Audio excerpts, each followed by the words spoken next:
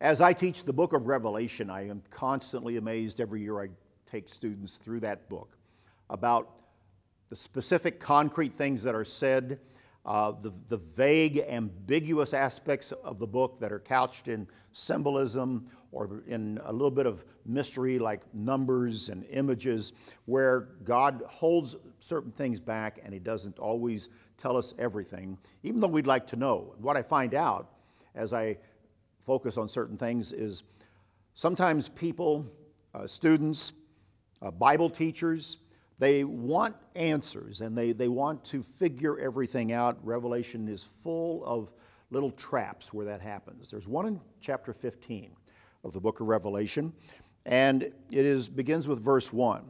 Let me read it to you. John says, "I saw another sign in heaven, great and marvelous, 7 angels having the 7 last plagues, for in them the wrath of God is complete." This is the last set of 7 plagues, the 7 last plagues of the book of Revelation. And then John says, "I saw something like a sea of glass mingled with fire." He's looking at an eternal vision at the throne of God.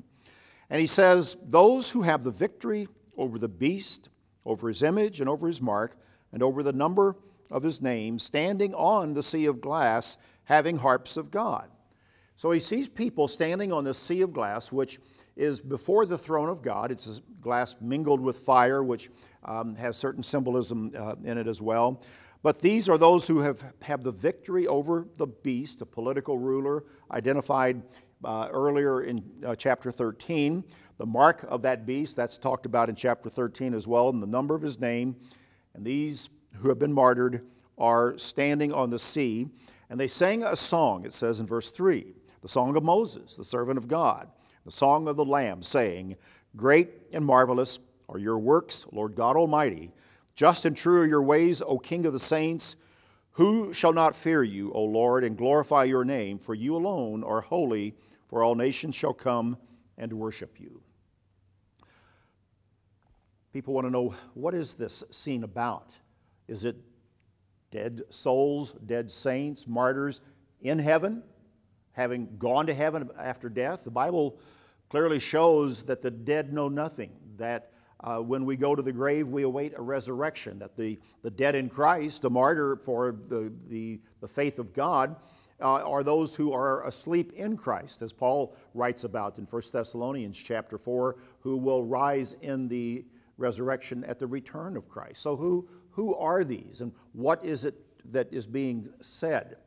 And so sometimes people concoct, I've heard very interesting ideas about resurrections and saints going there and then coming quickly back, and other aspects of the book of Revelation to try to tie it all together, most of which don't really hold up to the scrutiny of all of the scriptures.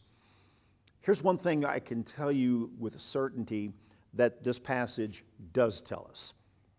And I think that it is probably one of the most important keys that you and I should take away from it without trying to get into vain and empty speculation about Scripture. It's this, that when events connected with the beast, the mark of the beast, the time at the very end of this age before Christ returns, spoken of in the book of Revelation, when that time takes place, there will be martyrs, there will be those who will have to contend for their faith, and they must be strong, and they must be able, in a sense, to sing this type of song that these martyrs sang, praising God, standing for God, being faithful to truth. That's what we have to do now. You and I, those who know God's truth, those who understand the testimony of Jesus Christ, those who are looking for these events to come to pass by living a life of faith now, in the flesh. Whatever God has in mind with this scenario, we'll know when it takes place, and we'll certainly be able to look back on it afterwards and understand that. But one thing it is telling us, it is that we are to remain firm in the truth, steadfast in faith to God now, in this time, to be able to survive deception, the time of the beast and his mark, and all that will entail when these events do come to pass. It's a little bit harder to focus on that and make it apply to our life now. Sometimes we want to get off into other ideas and speculation that aren't quite as profitable. But what it does teach us is very firm and very fast now for your life. That's BT Daily. Join us next time.